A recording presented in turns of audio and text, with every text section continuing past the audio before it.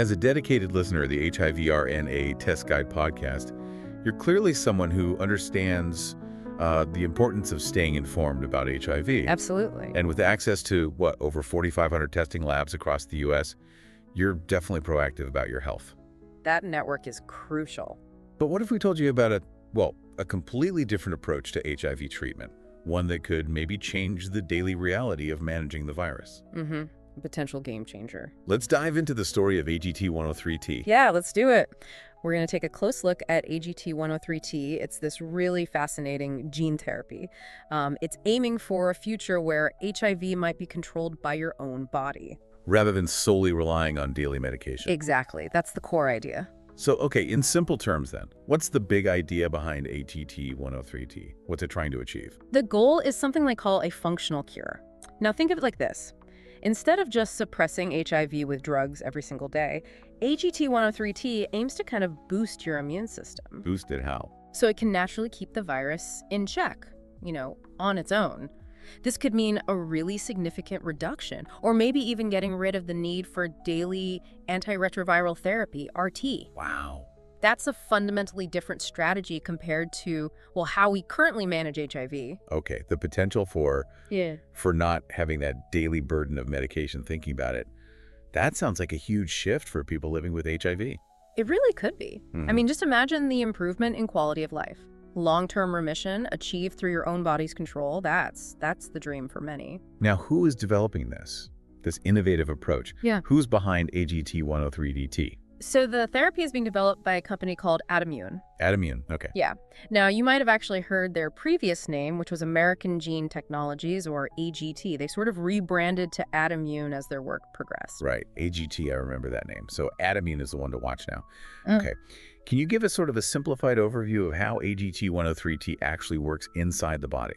Sure. So essentially, AGT103-T is all about strengthening the patient's own immune response.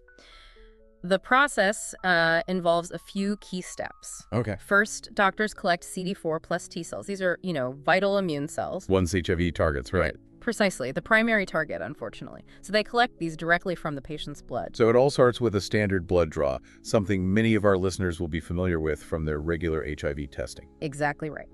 Once these T cells are collected, they undergo this really crucial modification step in the lab.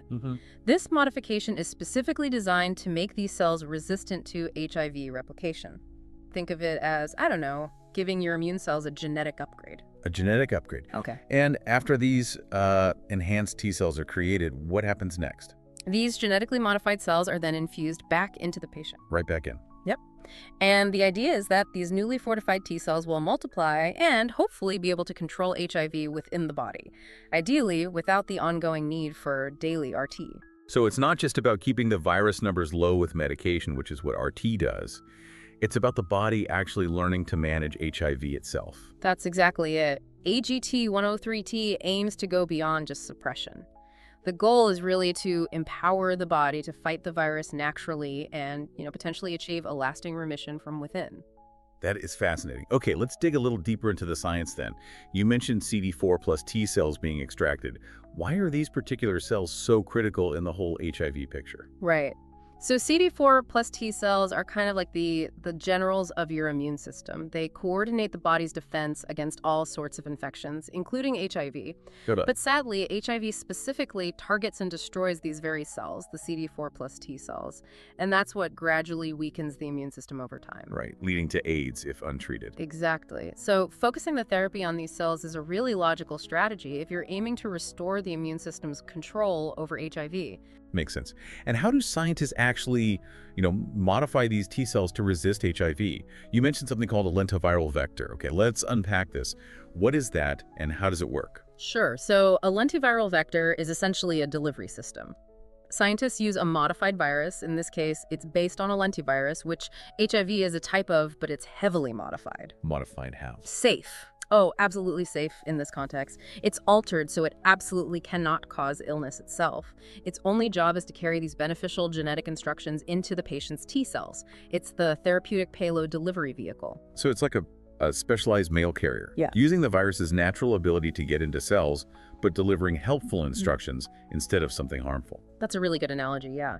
And the instructions it delivers in AGT103-T are in the form of something called a microRNA, or miRNA. You mean? Okay, and this miRNA is specifically designed to block several key HIV genes. By basically interfering with these genes, the miRNA makes the T cells resistant to HIV infection. The virus just can't effectively replicate inside these modified cells. So the miRNA is like a blocker.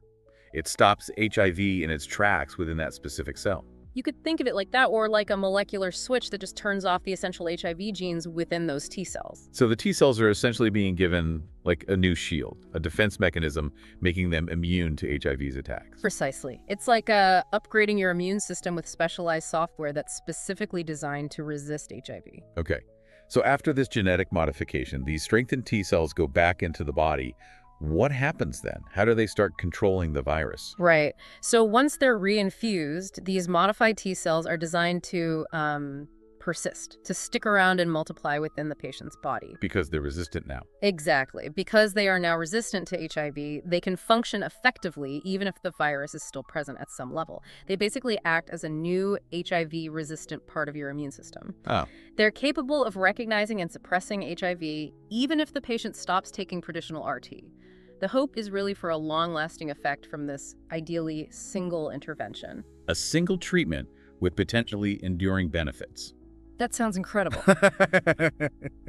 Now, obviously, getting a therapy like this approved for wider use is it's a long and complex process, isn't it? Oh, definitely. Very rigorous. Can you outline AGT103-T's journey through the FDA approval stages so far? Where have they gotten? Absolutely.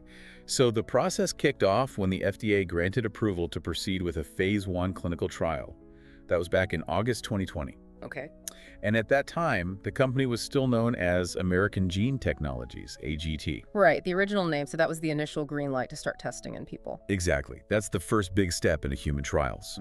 Following that, the phase 1A trial actually began in October 2020. Okay, pretty quickly after approval. Yeah. And interestingly, by the time the first participant was enrolled later that same month, October 2020, the company was operating as Addimmune. So the name change happened right around then. Seems like it. And the first patient actually received the AGT103-T infusion in May 2021, also under the Addimmune name. Okay, so we see that transition happening during that initial trial phase. What were the main findings, the takeaways from that first phase 1A trial? So the phase 1A trial finished up in November 2022, and the findings were very encouraging, particularly from a safety standpoint. Safety first. Always. Importantly, no serious adverse events related to the therapy itself were reported. This showed that AGT103-T seems to have a favorable initial safety profile. That's a critical first hurdle for any new treatment. And these results, they were reported under the American Gene Technologies name, just to note. Okay, that's really reassuring news on the safety front. So what's the next phase then in the clinical trial process for AGT103-T? Right now in 2024, Addimmune is in the planning stages for what's called a phase 1B trial. Phase 1B, what's the difference? This next phase will likely focus more on evaluating how effective the therapy is at controlling HIV, that's its efficacy, and also trying to figure out the optimal dose to use. Still looking at safety, of course, but with more emphasis on does it work? Okay, so phase 1 is mainly about safety, making sure it doesn't harm people. Yeah. And then phase 2 and beyond start to really look at how well the treatment actually works. Is that the general idea? That's a good way to summarize it, yeah. The FDA approval system is this very step-by-step approach. It's designed to ensure both the safety and the effectiveness of new therapies before they reach the public. Makes sense. It all starts way before human trials with preclinical studies, that's lab work, animal studies, just getting an initial idea of safety and how it might work biologically. And if those early studies look promising? Then the researchers put together a big package called an Investigational New Drug Application, or IND. They submit that to the FDA. Okay. If the FDA reviews all that data and gives the go-ahead, only then can human clinical trials begin. Which brings us to phase 1, like AGT103-T completed. What happens after phase 1? So following a successful phase 1 where the safety looks acceptable, the therapy moves into phase 2 trials. These usually involve a larger group of participants. More people. Right. And the focus shifts more intensely towards evaluating how well the therapy actually works, its efficacy, while still keeping a very close eye on safety in this bigger group. And phase 3 is kind of the big one, the final stage before maybe getting approval. Exactly. Phase 3 trials are typically large-scale studies. They aim to really confirm the therapy's effectiveness across a broad range of patients. Mm-hmm. They also monitor for any less common side effects that might only show up when you test it in thousands of people. And often, they compare the new therapy directly against the current standard treatments. Good results from Phase 3 are usually essential for the FDA to really consider approval. Okay. And finally, assuming all those phases go well, what's the very last step in getting AGT103-T or any new drug to the people who need it? Right.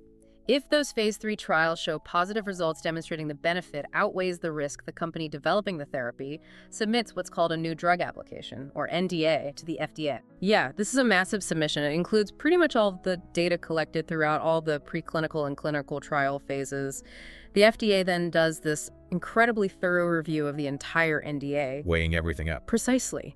Carefully weighing the potential benefits against any identified risks. And if the FDA concludes that the benefits do outweigh the risks for the intended population, they grant approval. That's what allows the therapy to finally be marketed and made available to patients. Wow, that is quite a journey. Thanks for breaking down that FDA process so clearly. Yeah. So based on where AGT103-T is right now, planning for Phase 1B, what's a sort of estimated timeline we might be looking at for potential FDA approval, keeping in mind its estimates? Well, yeah, exactly. These are definitely estimations. As we said, the Phase 1B trial is expected to get going sometime in 2024. If that phase progresses smoothly, shows good signs, then Phase 2 trials could potentially start, maybe in 2025. Okay. Then, assuming positive outcomes from Phase 2, Phase 3 trials might commence perhaps around 2026. So a few years out still for Phase 3. Potentially, yes. Now, it's really, really important to stress that these are projections. The actual timeline can, and often does, vary a lot depending on the results they get at each stage. Things can get delayed or sometimes accelerated if results are exceptionally strong. Sure. But if all the phases continue to show favorable results, FDA approval could potentially be a reality once all that research is fully completed and reviewed. So while there isn't like a specific date we can circle on the calendar yet, the development is moving forward through these necessary, rigorous stages. That's absolutely correct. It's a systematic process. It has to be to ensure both safety and efficacy before it becomes widely available. Okay, let's focus back on the present and maybe the near future then. We know AGT103-T showed a good safety profile in Phase 1A. Were there any other encouraging signs that researchers observed early on? Yes, definitely. Beyond that favorable safety data, the early findings did indicate some promising signs of enhanced immune responses in the individuals who took part in the trial. Okay, so the immune system seemed to be reacting positively. It seems so, yes. And researchers also observed evidence that the genetically modified T cells, the therapy cells, are actually persisting, sticking around in the patient's systems for extended periods. Oh, that's key, isn't it? They need to last. It's very encouraging, yes. For the potential for a long-lasting therapeutic effect, you don't want them to just disappear quickly. And this persistence has been noted in scientific publications, backing it up. The fact that these modified cells seem to be sticking around and potentially doing their job long-term. Yeah. That sounds very positive indeed. You mentioned the upcoming Phase 1B trial is particularly important. Why is that specific step so key right now? Well, the Phase 1B trial is really crucial because it's expected to provide much more detailed information about the therapy's efficacy. You know, how well does it actually work to control HIV in a slightly larger group of people compared to Phase 1A? Right, moving beyond just safety. Exactly, and it will also help researchers better understand the optimal dosage, how much of the therapy is needed to get the best effect with minimal side effects. The results from this Phase 1B trial will be really influential in shaping how they design and run the bigger, later-stage Phase 2 and 3 trials. Got it. It sets the stage for what comes next. So, okay, let's bring this back to our listeners, many of whom are living with HIV. What does all of this research into AGT103-T mean for them right now and looking forward? What's the potential impact here? Well, I think the most significant potential impact is that possibility we talked about achieving a functional cure. The big goal. Right. AGT103-T offers the hope, at least, of long-term HIV remission without needing daily antiretroviral therapy. And that, well, that could significantly improve the quality of life for many individuals. How so? By reducing that daily burden of taking medication, remembering doses, potential side effects, pharmacy visits, all of that. Yeah, the prospect of potentially stepping away from daily medication. I can imagine that's a really powerful motivator for many people. What advice would you give to someone listening right now who's interested in this type of therapy, maybe wants to learn more? That's a great question. For individuals living with HIV who are interested in learning more about AGT103-T, or maybe even thinking about potentially participating in future clinical trials, the most important first step is always to talk to their own healthcare provider. Start with your doctor. Absolutely. They can offer personalized guidance based on your specific health situation. They'll have or can get the most up-to-date information about ongoing and upcoming trials in your area and whether you might be eligible. Okay. It's also a really good idea to keep an eye on official clinical trial registries online, like clinicaltrials.gov. These websites provide comprehensive information about studies that are actively recruiting participants. Good resources to know. This is definitely an area to watch very closely then. AGT103-T really does seem like a significant potential step forward in HIV treatment research. It truly represents a potentially transformative approach, doesn't it?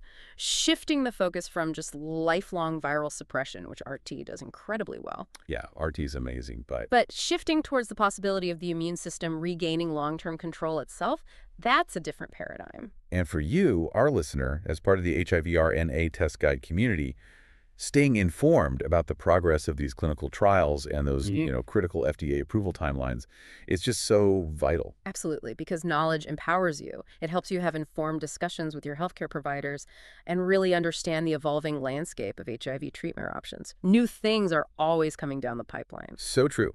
For the very latest updates on HIV research, advancements in testing, and remember, with those 4,500 plus testing labs across the U.S., the HIV RNA Test Guide podcast is always here as your trusted source. And emerging therapies like AGT103-T, please be sure to subscribe to our channel, HIV RNA Test Guide. Yeah, definitely stay tuned. The development of AGT103-T really highlights the incredible potential of gene therapy, not just for HIV, but maybe other areas too. It makes you wonder, what other aspects of HIV treatment do you think could benefit from similar innovative strategies? And maybe what questions does this deep dive into AGT103-T raise for you about what the future might hold for those living with HIV? Something to think about.